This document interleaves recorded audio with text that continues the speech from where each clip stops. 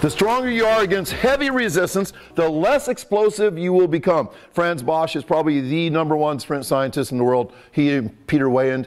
It's a fact that the stronger you are lifting up, like this guy is not fast, right? Just not fast. Infinite strength is nowhere we want to be. Infinite speed is pretty damn good.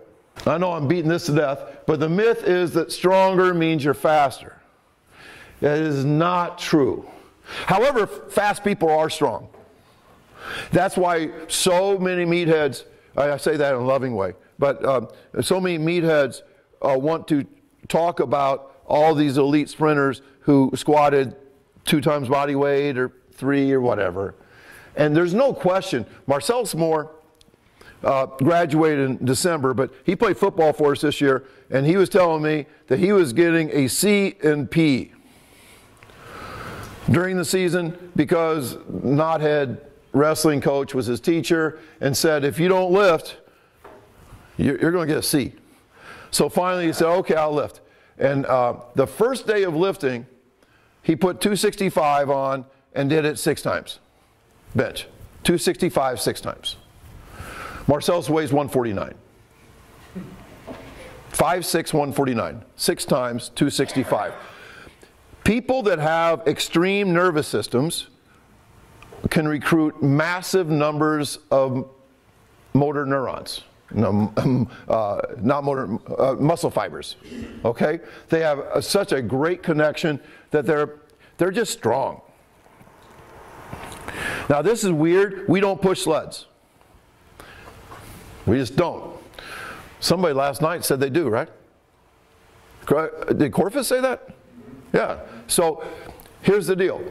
J.B. Morin said, oh, it's awesome. Somebody just sent me a study 3 days ago saying it sucks. I don't know. Why is it that we do not push them? We do not like the slowness. We want to err on the side of central nervous system, bang, bang, bang, bang, all the time. We just don't do things slow. Now, could this be good for weak people?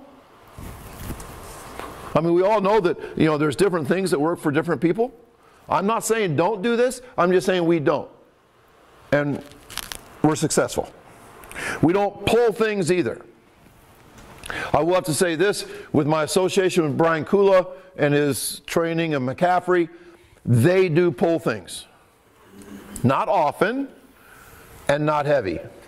10% body weight.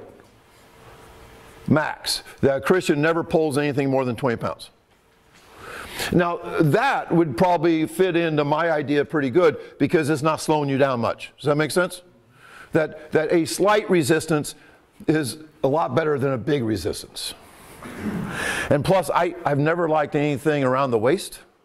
I used bungee cords back in the day, but that pull of the bungee cord, that pull behind you at the waist, I just don't like it. I think this is just dumb.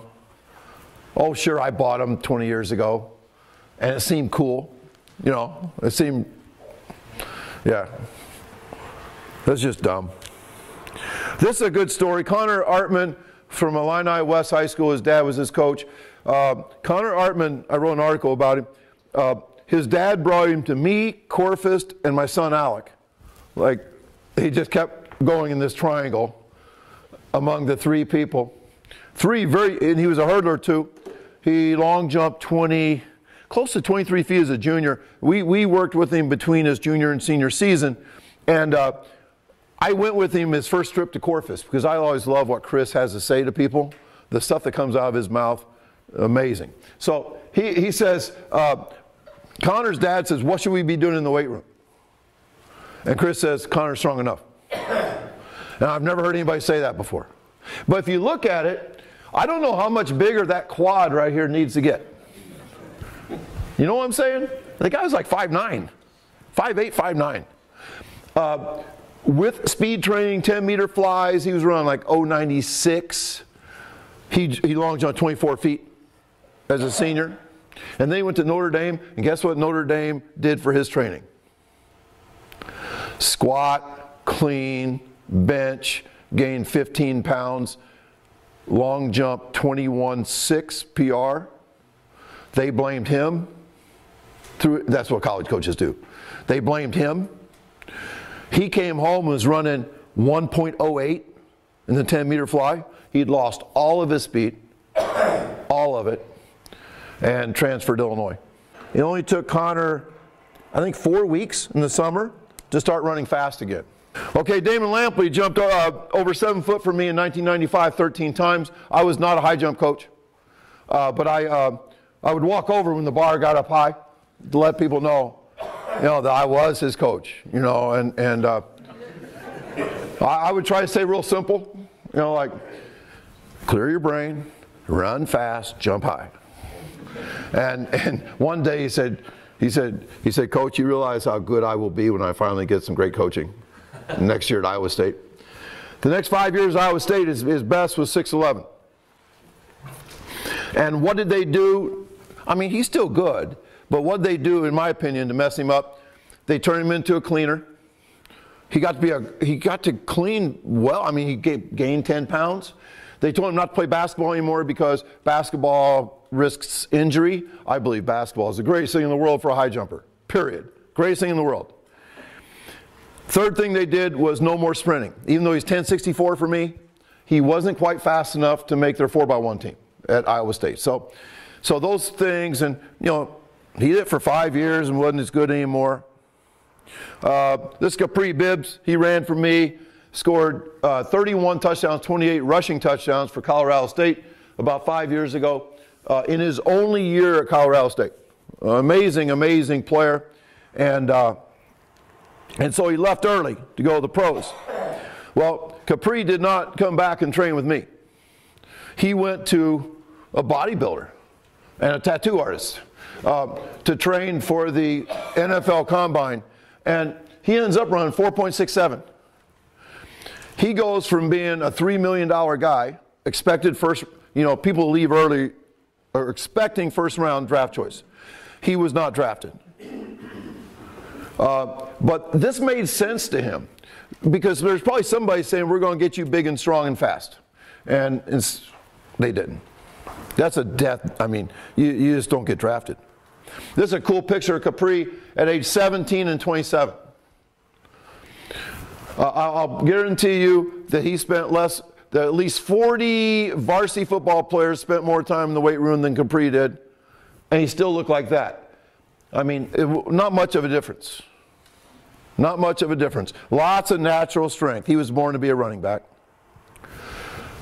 Capri, when he came into me, had one time his freshman year below 12. He ran 11.9 one time. He was an extremely high responder. Had never played soccer, never been a jogger, and he ran 10.8 as a 10.81 as a sophomore, and then he started getting thick, and he never broke 11 as a junior. But the point that I like here, you can tell he's the same guy. He scored 4 touchdowns last year for the Skins. Not this season, but the year before.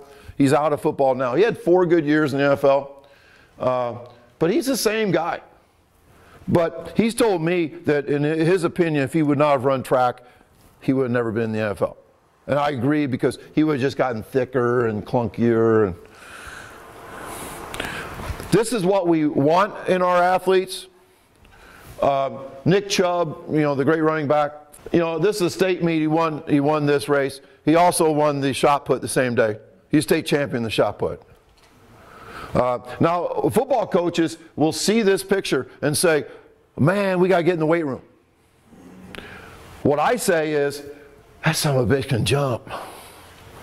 Oh, and anytime you see a guy jump like that, he's probably going to win the race. I mean, it's just, so how do you, the only way you can plant beans and grow corn is in jump training, in my opinion. This is interesting. I'm sharing with you some secret stuff from Brian Kula. You can get Brian Kula's 2 videos for $15 each on our website. Brian Kula, I was so excited when I read this stuff about McCaffrey because I thought, oh my God, McCaffrey he's being fed. Somebody has read my shit. And so I called Brian Kula and said, hey, this is Tony Holler, feed the cats? He goes, I've never heard of you. Okay.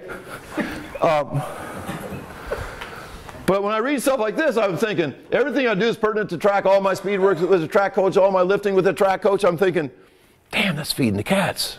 Good stuff. Really good stuff. This is Christian and Brian. So, how does this cat lift? And before you say, well, hell, he's a running back. Remember, speed is important for everybody. I'll make that case strongly soon. Barry Ross, I just read this book, finished it 2 weeks ago.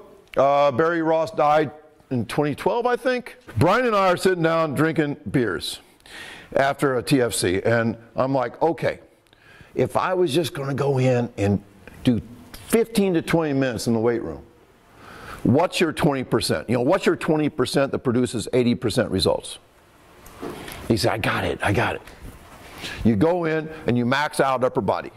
I mean, you just push-ups until you're tired, or pull-ups, or, you know, bench or something. Just get a pump going up top, because you're going to deadlift heavy. Deadlift heavy as you can. 3 reps, lift, drop, lift, drop, lift, drop. That's all concentric, no eccentric. And then walk over and do like 5 hurdle hops, or 10 pogo jumps, or, you know, something bouncy. And then you go over and sit down for 5 minutes. I said, did Christian like that? He goes, no, he'd stare at me and like cuss, you know, like okay, come on. And okay, just a couple things, like, why concentric? Concentric does not create any soreness. I know you S&C people all know that, but not all of us know that. There is 0 soreness that happens. We only get sore with eccentric. When we lengthen a contracted muscle, that's when we get micro tears. I'm like, now wait a minute. Eccentric is the holy grail, though. Eccentric is what we're after, isn't it? And he goes, yeah, if you want hypertrophy, if you want to get big, build larger muscles, it is the most important. You've all heard that, right? That this is not as important as fighting the negative. But if all you did was this and somebody took the bar, you'd never be sore. The main reason why I don't like lifting in season in track is that I do not like a secondary recovery issue. Follow me? Like, you track coaches know that sprinting is a recovery issue. We can't sprint every day. So why would I want to worry about recovering from sprinting and recovering from the weight room, especially with the legs? So that's why I do not like in-season lifting. But already I'm like, okay, you got me here. No soreness, no recovery. Awesome. Why do we take 5 minutes between reps? Total replenishment of ATP. How long do we take between 10-meter flies or 40-yard dashes? 5 minutes. Kids feel good after 2, but they will run slow. ATPs aren't back yet. Full ATP recovery. I'm training some kid from out near Philadelphia, and I was telling him this, and I said, oh wait, you lift with your team, don't you? Your high school team. He goes, yeah. I said, what would happen if your coach saw you sitting in the weight room? So he kicked me out. So that's kind of where we're at. But this is a, oh, by the way, Kula, this is another cool story. Kula's son is 6'5", skinny, point guard, great player for the varsity basketball team at Valor High School. And they do this 2 days before a game. They will do this with the skinny 6'5" kid, and he's getting stronger all the time without a secondary recovery issue.